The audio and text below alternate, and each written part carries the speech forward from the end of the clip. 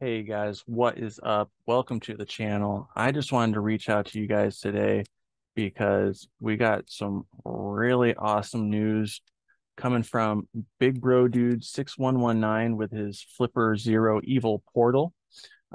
He not only just dropped some single file bins to make it way easier to flash um, whatever kind of device, whether it's an ESP32 cam, like I just made that video on, or if you got yourself a room or whatever other kind of ESP32 device, you can easily um, just go ahead and flash them using something like, you know, Node MCU or something, really easy to flash it with.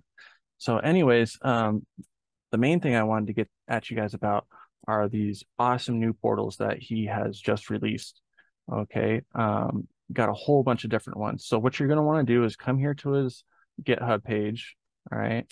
And just go ahead and download the whole zip. Okay. I already have it downloaded and um, unzipped. Okay. Here are his unzip portals. I'll click on a few of them just to give you a kind of an idea of how they look. Um, you know, AT&T. You got, I mean, so I don't know who did this, but someone did an excellent job. These look amazing. Um, yeah, just to kind of give you an example there.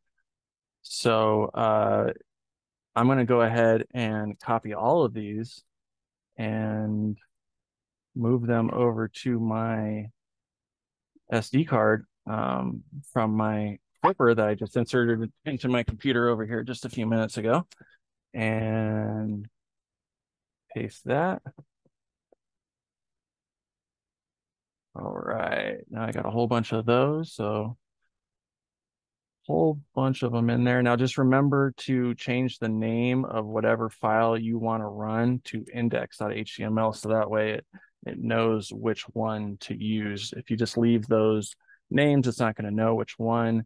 If, as you recall, the original file was index.html, so I assume that is what it needs to be named. So now let me go ahead and get this plugged into the flipper and see how this looks accessing it from the other end.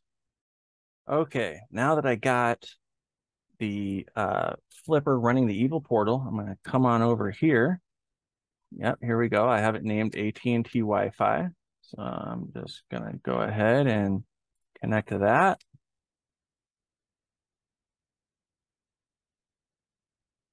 Oh shit. That looks pretty legit, I gotta say.